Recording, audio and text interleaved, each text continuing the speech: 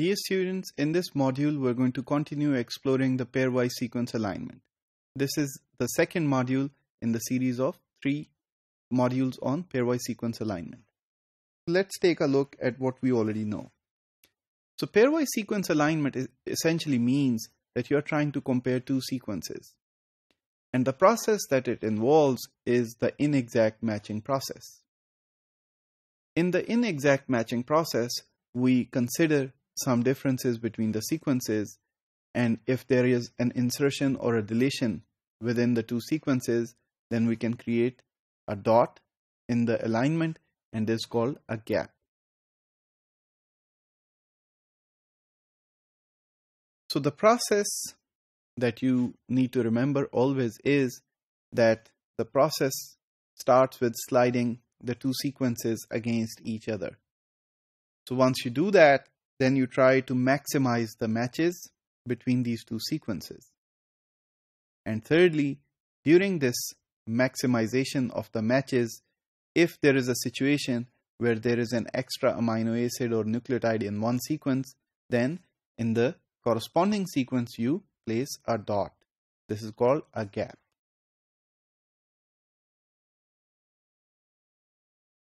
Let's talk about the gaps.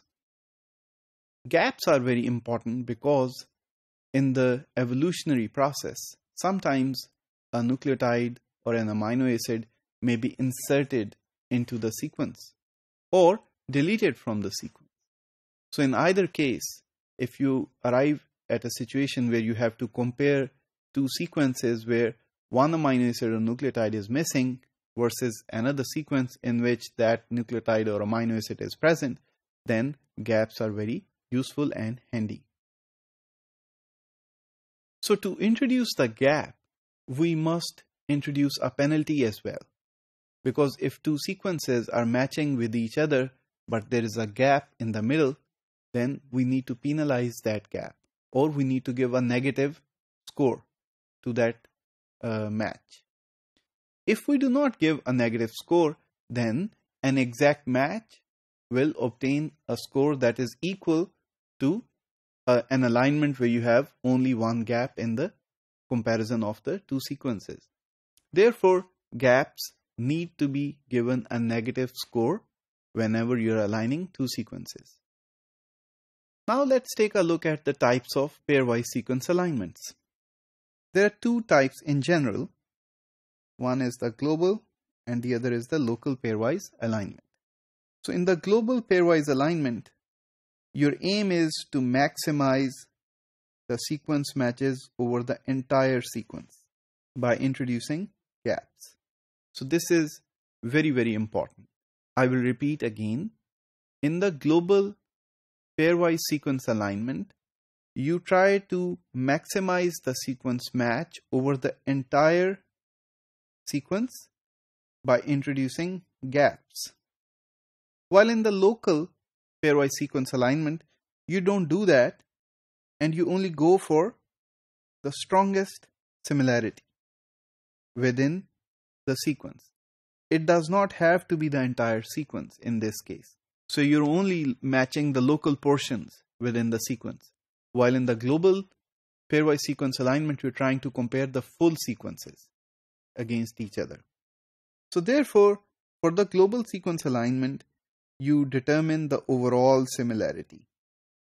While in the local pairwise sequence alignment, you only find similar domains or actually portions such as motifs and domains between 2 sequences.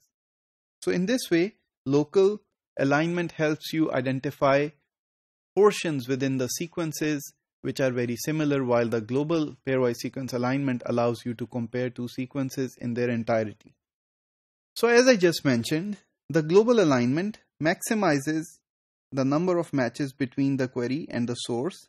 So these are the 2 sequences along the entire length of the sequences, while the local alignment gives the score to the local match between the query and source sequence. There is a third category of sequence alignment as well, which is actually not a formal category, and that is the optimal alignment. So this kind of alignment exhibits the most correspondence between the query and the source. It is the alignment with the highest score. We'll discuss how to score these alignments later, so we will come back to the optimal alignment at that point. Important to note here is that such a highest scoring alignment may not be biologically meaningful. So in conclusion, the gaps are inserted to accommodate insertions and deletions of nucleotides or amino acids from sequences during the evolutionary process, and that global and local alignments are used depending on our objective for aligning the two sequences. If we are trying to compare the entire sequence versus another sequence, then we can use the global alignment. Or if we're trying to compare only portions of one sequence in another sequence, we may go for local sequence alignment.